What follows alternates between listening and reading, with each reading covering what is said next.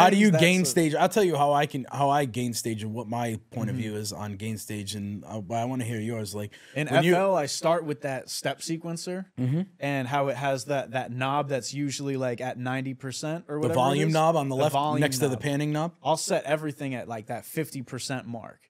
So that way everything that's coming through is just at like a headroom level.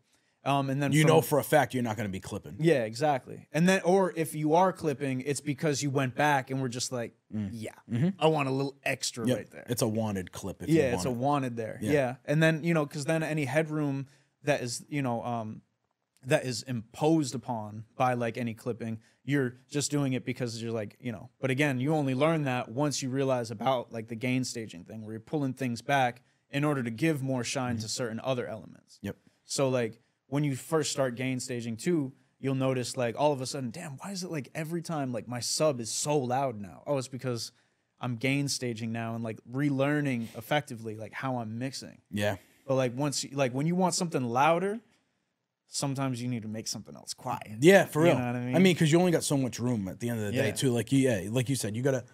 A lot of times that's what it is. A lot of times it's like, damn, the snare isn't like peeking through my mix the way I want it to. Maybe it's not turning the snare up. Maybe it's turning the melodies down that are kind of like hitting the same frequency range. Or sometimes it's not about EQing something out to get rid of, or EQing something up like the snare. Like, you know, instead it's EQing, dipping the, you know, like maybe sometimes you have a melody it's not even about that. You just, is your shit gain staged the right way or the way that you need it to be. Exactly. You know? So like, I'm pretty much a very similar process to gain staging in FL. The way I do it is like, say if I'm cooking up a beat and I start with a melody, I might not gain stage that right away, but as soon as I know I'm gonna add another plugin or another melody on top of it, I go to that first one. I'm not doing it like in the step sequencer, but I'm doing it like inside whatever plugin it is.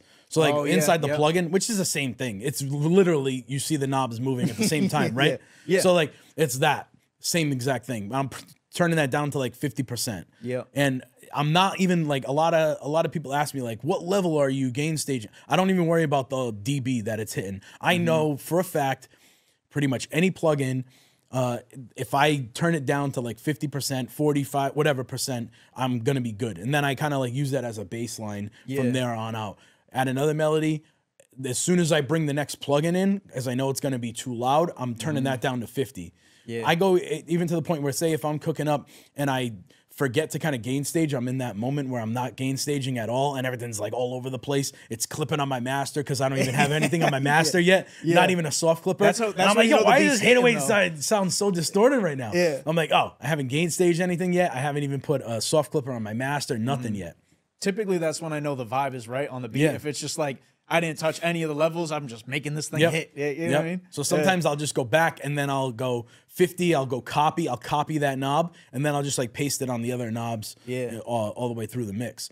And then, you know, I kind of go from there and then I'll move it into the mixer and just start mixing from there.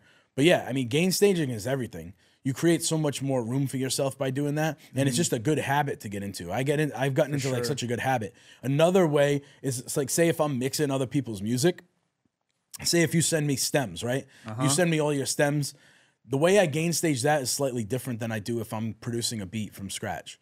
The way I gain stage that, and this might be, it might seem stupid to some people, but maybe I'm creating more work for myself. I don't know. But what I'm doing is I'll take all of the clips, and I wish there was a shortcut for this. So FL, if you're listening, please, I've gotten asked this too. Make a shortcut for this. Normalizing. I'll go into all the audio clips, and I want to normalize every single one in one shot. Maybe it already exists, and I don't know. So let me know in the comments if it is. But I don't think so.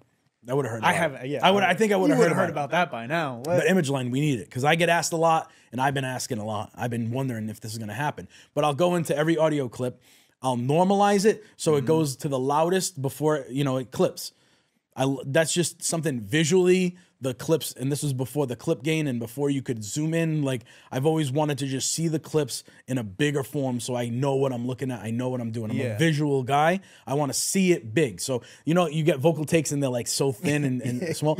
I need to see it because if I'm editing and I'm chopping stuff up, I want to see what I'm chopping up. So I normalize it, bring it up. Then I go 50%, copy that knob. And then before the before the crossfades in the playlist in the new one of the newer updates, I would have to do generic bleeding on every single one. Bleed, so I would go to declicking mode and generic bleed on every single one. So my process took me probably, if I had a track that somebody sent me and it had 50 stems, it would take me a while, but saves me so much headspace in the future, because it's just like, if I have that set, now I know I can go in on the mix. So I would pull up an audio clip, I would gain stage 50% on the volume, normalize it, declicking mode, generic bleeding on every single audio clip. Oh no, my bad. One thing that I missed is I'll send it to the mixer too. So I'll click the little track button in the top mixer, so that way it sends it to the mixer and names it.